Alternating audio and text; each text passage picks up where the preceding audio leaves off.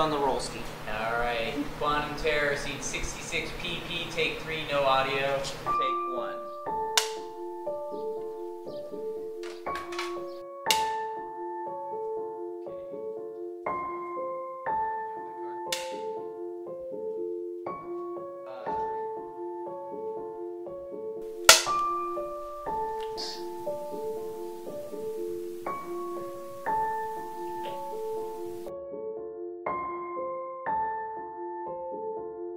Three, two, one, action.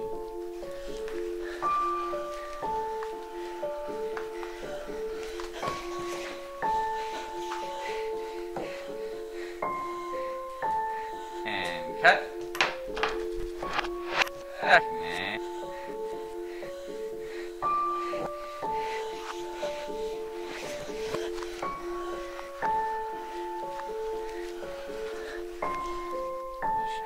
No.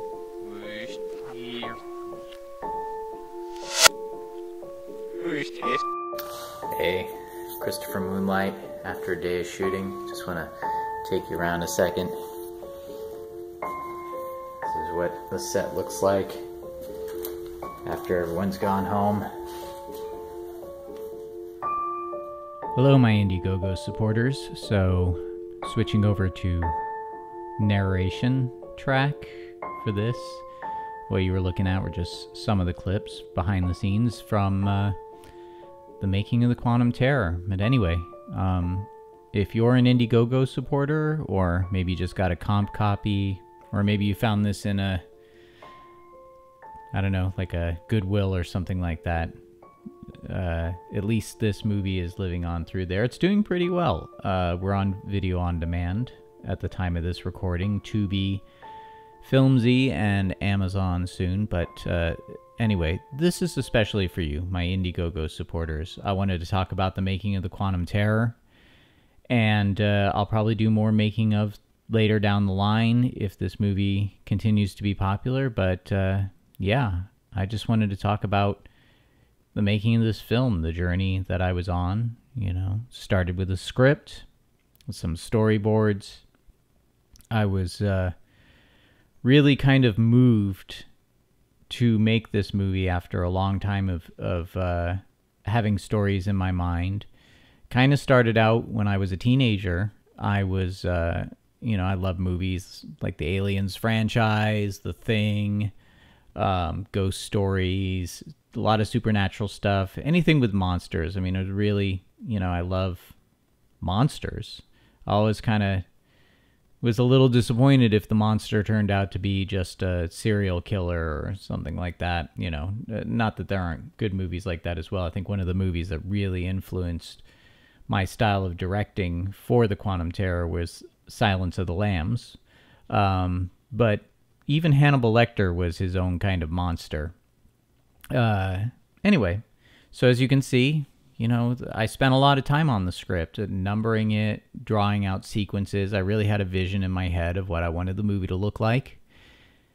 And I wanted to be able to show that to my director of photography, Anthony Gutierrez, show it to the actors, show it to anyone else helping so they knew what they were doing. And I didn't lose track of my vision as well. You know, you're writing and you're imagining things and you're framing stuff up when you're building the set. And you know, you have these ideas, and if you don't do something to get them out in a visual way pretty quickly, they disappear. And so you're flying blind otherwise. Anyway, you know, this was a fun process too, and it was kind of nice to be able to show this stuff to everyone and have them go, you know, wow, this is what we're doing. The fact that I drew them at all was amazing to them.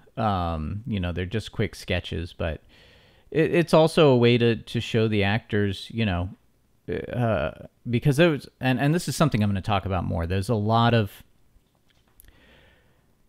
getting the actors to do different things and having them just kind of look at you like, why am I doing this? What's this going to look like when it's done? You know, because a lot of times there was just a green screen, or I was asking them to do something in reverse, which, you know, you saw at the beginning of this.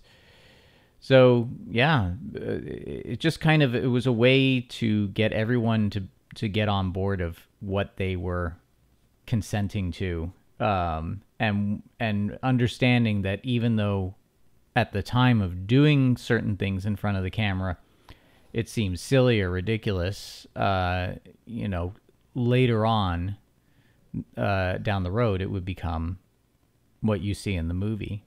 So anyway, there was a lot of that. There was a lot of visualizing the script, and yeah, and a lot of, you know, concept artwork, things that were more refined. Not all the ideas made it to screen. Some of these images that you're seeing right now were actually used as drawings on the walls, which were put in using VFX later on. And then it kind of came down to building the set in my garage, which was just styrofoam sheets. You know, and we kind of did the Star Trek thing where people would just repeatedly run down the same tunnel over and over again, and then we would supplement it with miniatures. The actors, Kristen Koshel and Matt Blackwell, were good enough to come along and kind of help me test things out before I went too far and kind of finish things. You know, we were able to visualize what they would look like in front of the camera, what the angles would look like. They were awesome, and I couldn't have asked for a better cast. I'm going to talk about that more. So once they did that, we, you know, got paint and sand and instant coffee crystals and spray bottles, and just kind of went to work with just like watering things down and splattering stuff all over the board so it looked like concrete. And it was actually so successful, I haven't had anybody question while watching the movie what the sets were made out of. And even to the degree that, you know, the actors had to kind of remind themselves sometimes not to lean against the walls because their brain was telling them it was concrete, and they would start to lean against it and it would just buckle in. So there were a lot of what I call garbage bag tests, which is reference to how they tested the Alien Queen for Aliens before they built it. They kind of just did a structure covered in trash bags. And I wanted to see how things worked in reverse, different puppets. This particular puppet didn't make it into the movie. It was actually built for some other project I was working on, but I thought I might work it in. You know, there's a lot of things that we did that looked really cool, like this here, underwater green screen puppet. I couldn't work it into the story in a way that didn't feel clunky, but this was inspired by the rod puppet in Alien 3, and as you can see with this test here, you know, it kind of looked convincing. Testing out the tentacles that ADI sent us. Yes, Studio ADI, Alec Gillis and Tom Woodruff Jr., thank you so much. A professional special effects company actually contributing. Here's Matt doing a puppet test, kind of back to the drawing board for this one. Didn't quite work out. There was a false arm and he was controlling the creature with his hand. Some reverse photography. This was like one of the very first tests I did with just a cardboard poster tube and some bubble wrap and me against a green screen. Kind of effective, you know, different things. That's a straw with a fishing line down it, just trying to be like a creature tentacle. And then we started to get into, you know, really building stuff. This was one of the puppets that we actually used to kind of have the mandibles snapping at people. We actually had the Jabberwocky be several different puppets, and you know, I'll talk about that more later. Tentacle mechanisms that I made, you know, just using household materials, foam core, springs, fishing line. You know, it actually came to some use, and again, it was a lot of experimenting. Not everything I made got used, but it was fun making it, and I think the journey kind of really informed what we finally came to. That's not to say that I wouldn't do things different now, you know, everything was a learning experience. This was all trial and error. I never went to school for any of this stuff, not for special effects, not for filmmaking. It was all tutorials and YouTube videos, Stan Winston School of Character Arts, you know, having a relationship again with Alec and Tom at Studio ADI, or Amalgamated Dynamics Incorporated. you know, everything. Just all these behind the scenes that I would watch through the years. You watch it and you know the stories you personally want to tell, and you get to learning how other people did what they did, and your brain starts to go, well, how would I use these tools?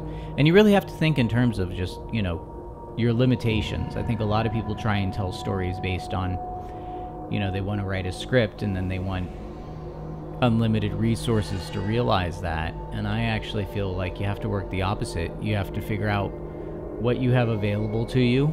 And yeah, you may see people with nicer toys, more money, doing things that are really cool, and you want to do that too. But you know, in a way, I think, like, what if I was working for Roger Corman in like the 1950s, and I had this stuff at my disposal that I do have at my disposal, and you know, he asked me to make something. I'd probably make something greater than what was seen on screen then, or even up to the 80s, you know, in some respects, in the low budget respect. But you know, it's about being able to tell the story and understanding that your movie is a series of scenes, and scenes are a series of cuts, and if you can cut together some cool stuff based on what you're creating, or what you have available to you, you can tell a very compelling story. And I think the best filmmakers always know that. That's certainly what I learned from James Cameron in Aliens. Anyway, here's me, the baby Jabberwocky, where I actually took Sculpion springs and did a tentacle mechanism in latex. Again, I probably could do this better now, using different techniques. Sometimes you fall in love with the technique and you're like, I gotta use this. And then there are easier ways to do it that you didn't think of. And, you know, when I make the next movie, which is what I'm working on right now, should I say the name of it? No, I won't, because I'm making announcements, and who knows what'll come to pass, and someone's watching this later on down the road, and they're like, wait, he didn't do that. Yeah, things change. But anyway, what I'm working on right now is employing a lot of these techniques, but kind of 100 times better. Not based on what I have available to me, but based on what I learned. This character is fun. This was actually supposed to be... I don't know if this is supposed to be the final form of Noah. The idea originally was that the tentacle came out of his chest, and it became so heavy it kind of split down his body as the gravity drew it down. And here's the Studio ADI tentacle. You know, this is the kind of quality, you know, professional level productions have, and I was lucky enough to have it in my film, so I'm very grateful to Alec and Tom. It's really rad, and Jenna put the skin on it. By the way, shout out to Jenna Green, who helped me with all of this stuff, really adding her professional level makeup skills. This, I put the ADI tentacle mechanism in the puppet, and I tried to make it work, and it looks really cool, but again, it wasn't really feasible with all the strings and stuff. It was just too noisy, and there'd be too many things to erase. One of the puppets, or that's the puppet that was underwater before. So, yeah, I think that's cool. And here's Jenna's. We called this Mildred, or Mildred. And this is the puppet that comes after people in the vertical tunnel when they're kind of climbing away, and it kind of comes through. So here's what that looks like without all the color grading and the visual effects added. I did add more tentacles to it in post, and I did some visual effects magic to the mouth to make it look like it was actually pulsating and moving. Looks pretty cool on its own. Again, one of the things I regret is maybe, you know, editing in a way where we got to see it just a little bit more. But, you know, here's one of the things about special effects. The longer you linger on it, the more your audience has time to kind of realize that they're looking at a puppet or a visual effect. So, but you fall in love with this stuff, and I'm glad I'm able to show it to you here. So, you know, of course, the actors, they had to, you know, play along with what was in the script without seeing this stuff. You know, I didn't have a full-size Mildred on the set coming after them. We just had a couple of tentacles, and here I employed a trick that I actually learned from John Carpenter and Dan O'Bannon's Dark Star. Dan O'Bannon was a great visual effects person as well as a writer. by the way, and you know, before he did Alien, he did Dark Star, so they did a scene where they just had someone coming down an elevator shaft and they flipped it around, so you didn't realize that the actor was actually just laying on the ground, that actor being Dan O'Bannon. So you felt like he was trying to like cling on for dear life. So I just had the you know, the actors lying on the floor, and again they're going like, what are you doing? They had great faith in me. It takes a lot of trust and a lot of goodwill to tell people to lie on the ground on these styrofoam sets and crawl around and pretend like they're trying to climb down, and just say, hey, trust me, we're gonna flip the image around and it's gonna look like, you know, you're defying gravity, but the brain is gonna go, oh, they're climbing down. So, you know, again, you're just asking Kristen, like, just lay on the ground and kick around and act like it's killing you, to quote Johnny Depp as Ed Wood. And they really went for it, man. They were fantastic. Here Kristen is jumping, literally just jumping, doing jump squats to give the illusion that she's falling. We're rolling. And that, you know, Quantum Terror. I took several cuts of that together to make it look like she was like dropping down a long tunnel. No sound. And again, just a series of cuts. You see that series of cuts, and you know, there it is. And then I say, hey, Kristen, you're going to be an alternative version of yourself. You're going to be your evil twin sister, sort of. If you watch the movie, you know what I mean by that. And you're going to crawl on the floor, but we're going to flip the image upside down, and we're going to make it look like you're actually crawling on the ceiling. And again, look at her. She just went for it. And, you know, Kristen, as far as I know, has actually decided to retire from acting. And I don't know why. You know, her choice, obviously. And I think she's enjoying her life, so good for her. But man, this is someone that really committed to all of these things that on the day, on the set, must have seemed so ridiculous and so silly. And again, I just said, look, trust me, this is what it's going to be like. We're going to flip the image upside down. And then she just goes for it, you know. Look at her. She is really selling that character and giving it her all. And God bless her for, you know, just throwing herself into it and becoming this kind of slinky, sensual, evil character. I'm really blessed. And I'm really proud of her and the rest of the crew. Here's Curry. Curry was a contributor and came on set. And then Val Merrick, who's about to step in, who is best known as co-creator of Howard the Duck. But he's also an awesome Conan the Barbarian and a Vampirella artist, really of that kind of generation. If you're a comic book fan, you know what I mean. And you'll notice kind of to the left, there's a light showing, so you know, you'll see a little later on, I went in put my VFX hat on and did a lot of paint outs, you know, extended walls, added graffiti on the walls, added doorways. If you're familiar with the Final Cut, on the right there should be a doorway that was put in using visual effects. And yeah, here is Jordan Michael Brinkman as Noah. Again, I had to go in and color grade this so it looked darker, and I had to put graffiti all over the walls. And again, I'm just like, hey, you guys you're looking at graffiti on the walls, you're reading words on the walls. Trust me, it'll all be there later. And they trusted me. And not only did they trust me, but they, you know, really believed in it and worked their asses off to sell it.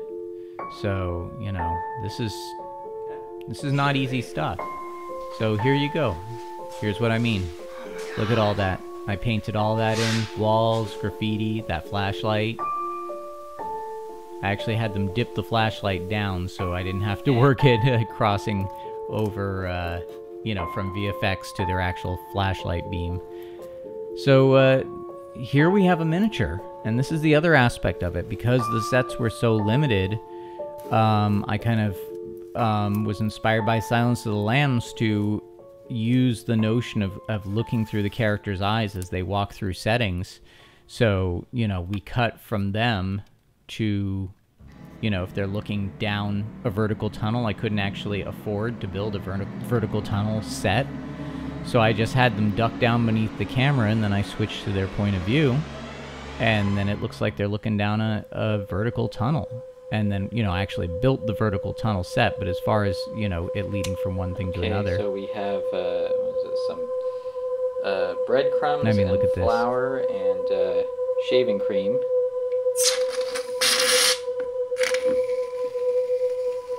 Yep. We're creating a water concoction for a miniature effect of a tunnel flooding. So let's see if adding water to this does the trick. So yeah, I just had a fish tank. So I put the cameras in the fish tank. I put my cell phone and my regular camera into a fish tank, so when the water rushed towards it through the miniature tunnel, it didn't damage them. And then I had to slow the footage down, because that water rushes the camera really quick. Here's the other camera.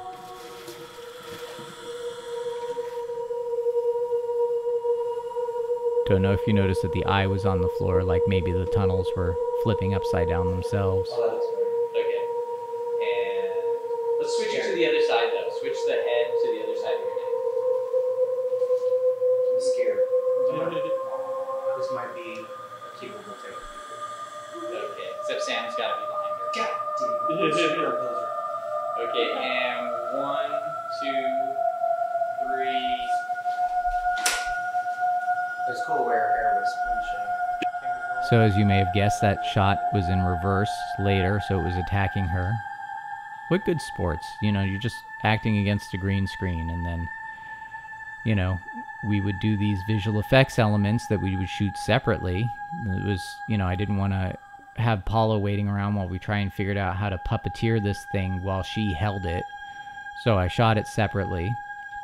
And then I had her, again, act things out, and she had to have complete trust in me that it would look good.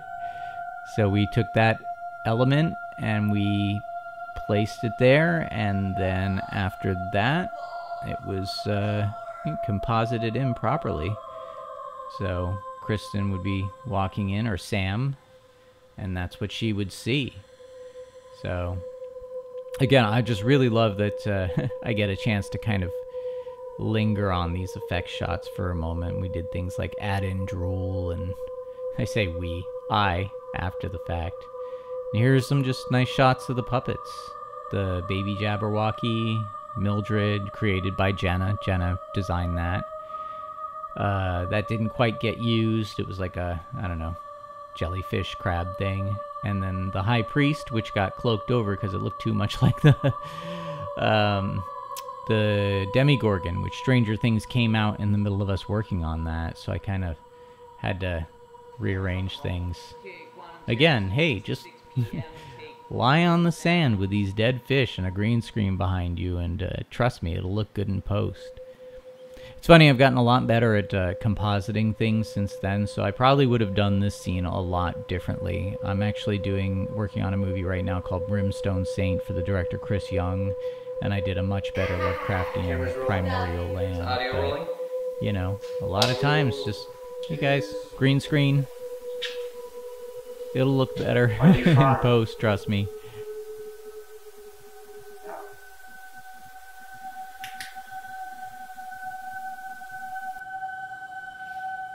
Lay on the ground. We're going to act like the floor is turning into a wall and the flashlight slides away. Don't think we ended up using that shot. Or yeah, you're going to be attacked by a tentacle monster and pulled off into the darkness. So just jump up, act like you're being yanked back, and we'll do the rest in post.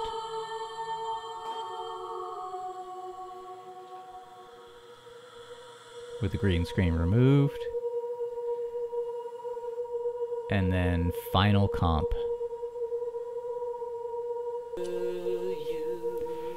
And then we had the infamous bathroom scene. Was harmonizing. He took the harmony. What do you make of this scene? That's great. And Camera's rolling. Again, asking Kristen and Paula to be these characters. I mean, I know they read the script and knew that this scene was going to be in there, but, you know, really taking the risk and putting themselves out there for such a salacious scene, you know, I really got to admire them. So again, this is one of the ones that we shot backwards, so, you know,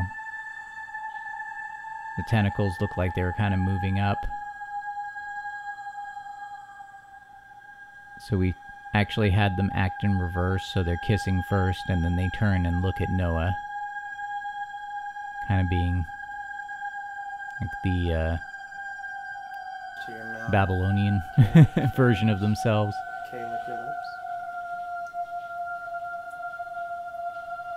I think they were having fun. Look at each other. It's fun to be the bad character.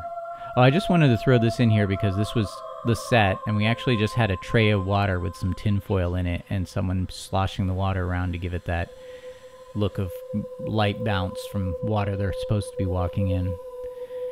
And then here's the cube scene.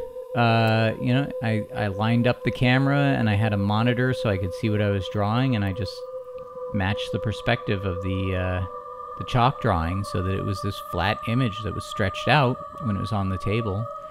And then we could replace it with the actual cube and then walk around it and see it in 3D. What do you think that's supposed to mean? I mean, I know, but I'm not telling. Again, it was trying to achieve this look, and researching it came from, you know, looking at a lot of his artwork, which is really weird stuff. It's very cool.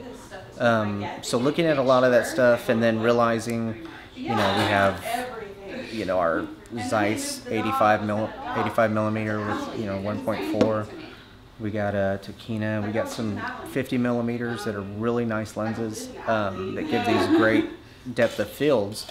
And, you know, we're limited with the lighting that we have. You know, it's just a couple of soft boxes. Today I was lucky. I got some Kinos. Maybe a 1K, so you might be able to incorporate them. So with, you know, it's just taking really what we have, applying it as best as we can in camera to get that vision, and then from that point on, it's all Christopher fixing everything I did wrong in post. So. how important was your camera selection in achieving what you wanted? It's probably not.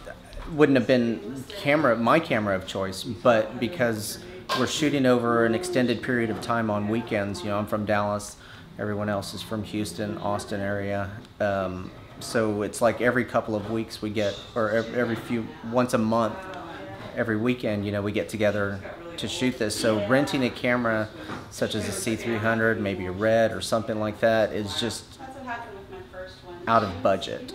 So, you know, he owned a 7D.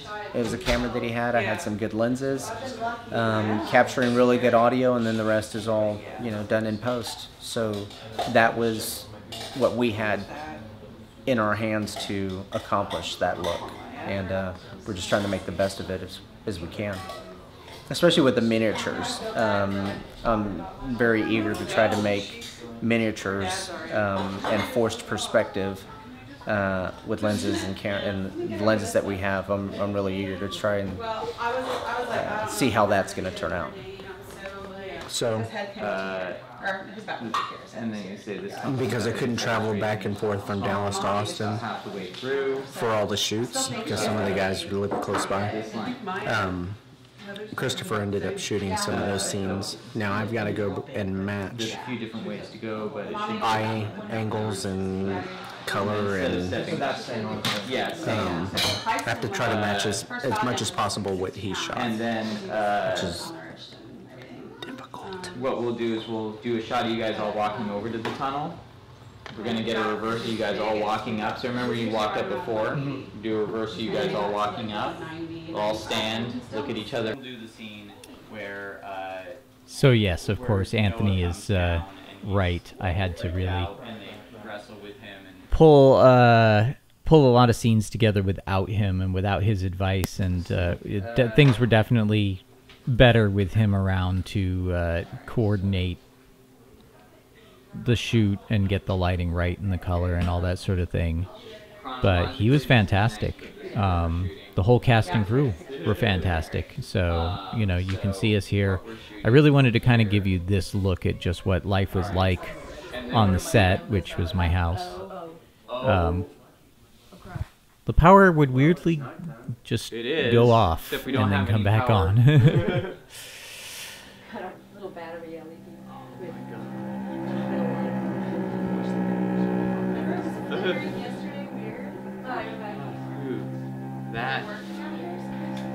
We had a really good time. You know, this is something that I really want to emphasize is, you know, everyone came to the table, my wife included. She played the eye at the beginning of the movie, and throughout, actually, with the visual effects.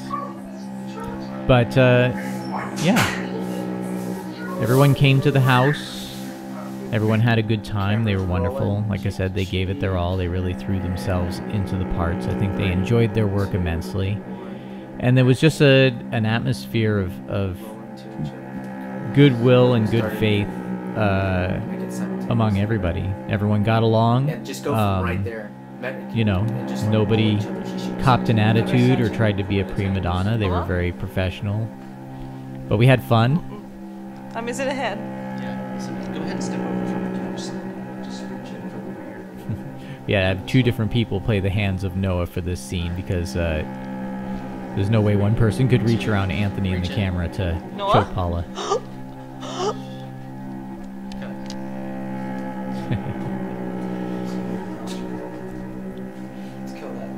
Again, this is another example of just, you know, having real faith in what I was doing as a filmmaker. It's like come into the garage, there's a black sheet, act in front of it like you're lost in an endless void. And, you know, you have to trust that we're going to be able to frame it in the camera so the audience is convinced of that. So play to it. There's Brent Dickerson, who showed up for free and volunteered to do all sorts of things to help, and he had a great time. You're wearing a special effects made out of cardboard. There's that tentacle I was working on before in a cardboard harness. Hey, we do things really low budget. We ended up not using it in favor, of course, of the ADI one. But, you know, it might have made a good interstitial tentacle kind of in terms of beginning to kind of develop out of them. I don't know. Maybe I regret not using it a little bit because it was a fun little piece.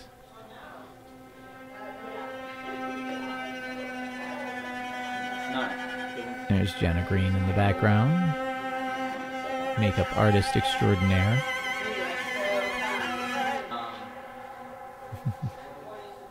To here. To here? Yeah. Okay. So I can cut the end of that off? Yeah. Hey. So nice. It is. That's what I like about this script. Cast going over their script is they wait. Actors are always good at waiting. Waiting in makeup chairs. Waiting on couches. Start with the bladder. You want to start with the bladder effect on Yeah. him? Okay. So. I think that would be the best thing. What I was thinking too. So I think that they can just say their lines, and we can just kind of pan around as they talk. Okay, good. And I think that'll help things go a lot quicker. Anyway. Do you want to block this real quick? How many goes through the scene with all the way on makeup? Yeah, sure. You guys feel. Is this the first one we're shooting, or are we shooting the other? We're shooting the tentacle scene first, but this is the first like real dialogue scene that we have. Can you read for Lucy? So, do you have Your stuff's over here. She's Lucy. Yeah. So this is like that thing. So and he said we're going to shoot it in like a couple shots, so he's only doing something. Okay, because I was going to say, you that's, go for my caller. that's really easy to do. Very nicely. One hand, I can see that. How are you? Yeah. Feel free Yeah. to. You? Yeah. And you. I could. Yeah. Well, I mean, because like here, put your Okay. go both on me. Right You don't here. have So here's one the thing. line. You can snake under. Yeah, that's probably something like a twist Yeah. list or something. Exactly. I'm glad you know what you're doing. 'Cause I have no Yeah. idea. Did you just record that? How is this? Some of it, yeah. All right. On and off. No, this is my life. Staring at the door. Yeah. Action. Where's the bathroom in this place? I need to take a leak. It's at the top of the stairs.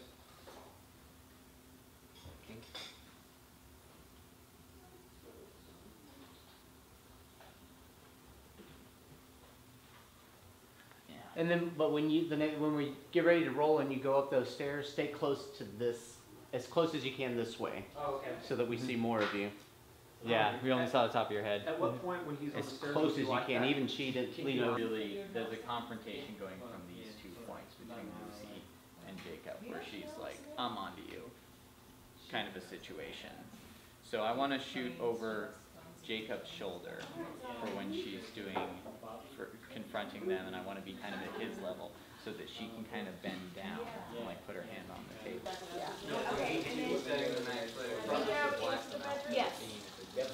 take you there. So this is the part where, you know, once again, if I haven't already said it, it's a very special time. Not just the fact that I got to make my first feature film, but, you know, for a little while there, we became a little, like, acting troupe unit. I don't want to go as far as say family, because these people all have families of their own, and I have my family, but it was a real special time. They gave their all. We all had a really good time. You know, animals were hanging out. And this is something that I wish, I'm glad to be able to share more with my Indiegogo supporters, times like this. And, you know, all I can say is if you had been there, you would have thought it was really cool. Not just because we were making a movie, but everyone was having a good time together, and you know, lunch breaks, you know, eating together, laughing together, coming up with ideas together, you know, people just generally inspiring one another, you know, bouncing ideas. What is that? Oh my God! What the fuck? No?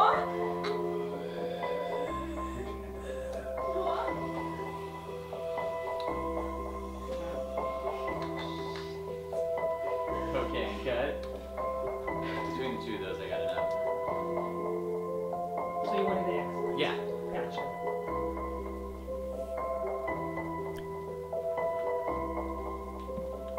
It's kind of funny looking back at this now, because I've had the movie in the edit for so long. I wasn't really thinking about it in terms of, you know, what we were doing on the day. It starts to kind of become clips of what's happening in the story and how to put them together in a way that Pulled the tentacle out already, right? No, creates the story. Actually,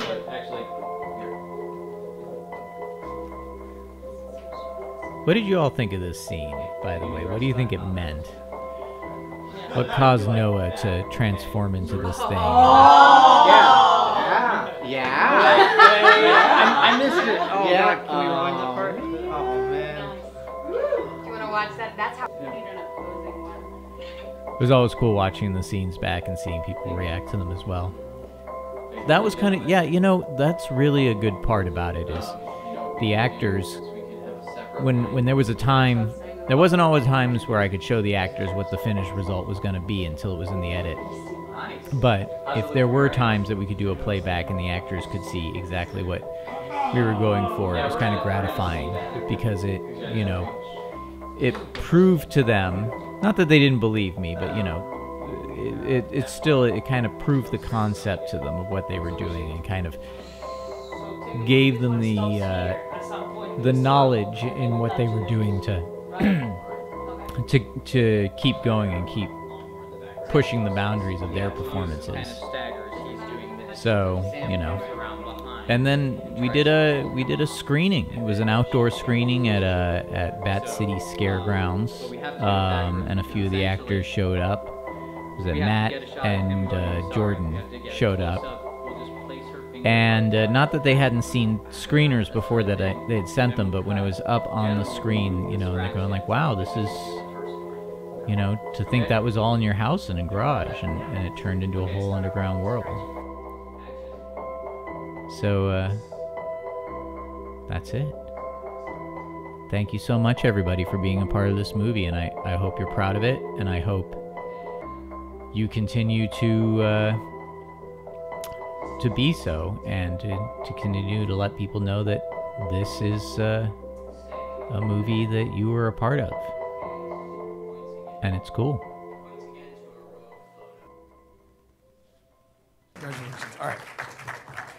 Independent horror films scare the living poop out of my bunghole, which is why I don't watch them. So I didn't feel comfortable saying shit or ass. So Chris generally watches all the horror films at Film Threat. I want you to know Alan wrote that joke. He's the one that wrote bunghole.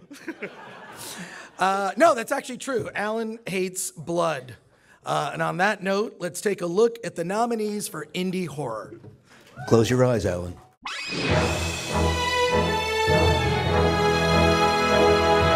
Let me see your teeth. Oy vey. Told you.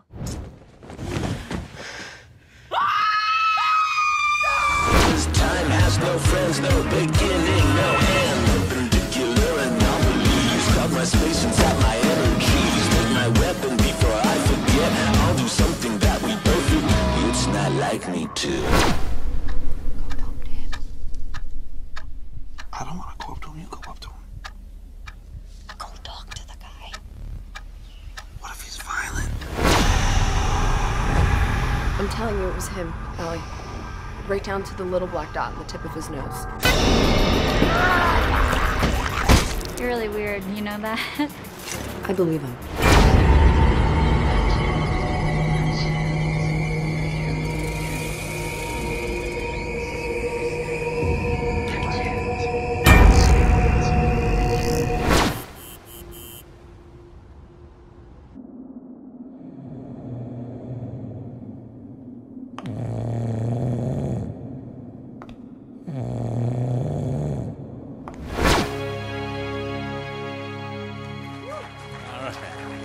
All right.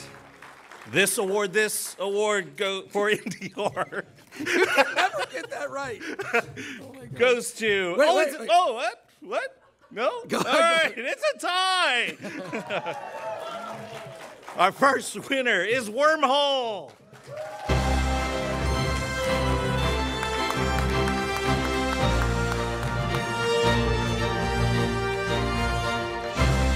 Nope. We all know where they went. Another no-show. The second winner is The Quantum Terror. I know you're here.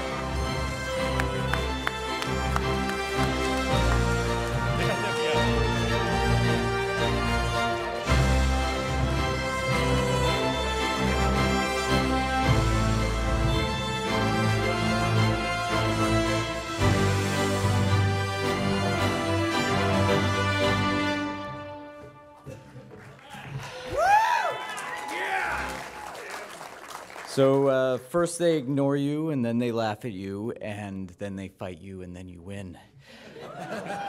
It's true. I am very nervous. I want to thank God just for making this thing we call reality and deciding that I could exist in it. I want to thank my family, my wife, my daughters, who are my partners in this. I want to thank Chris and Alan, because, and I want to thank Michael Talbot Haynes for writing such a wonderful review. I want to thank my cast, Kristen Koshel, Paula Solinger, I am really nervous, Matt Blackwell, Demetrius Polito, Val Merrick, and Jordan Michael Brinkman for just turning in wonderful performances, Anthony Gutierrez, and who's my director of photography. Oh, I am Christopher Moonlight Cooksey, and I created, wrote, directed, produced The Quantum Terror, did the special effects for. Tom Woodruff Jr. and Alec Gillis of Studio ADI for believing in me enough to loan me some of their very professional practical effects.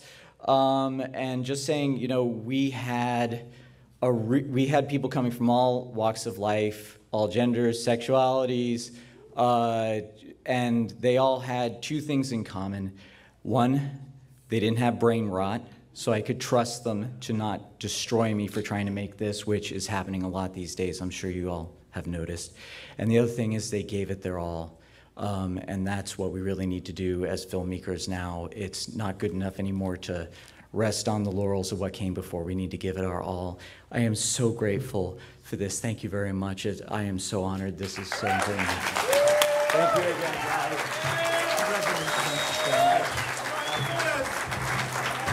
And also, we love you, Alan. And rest in peace, Chris Gore's Soul Patch.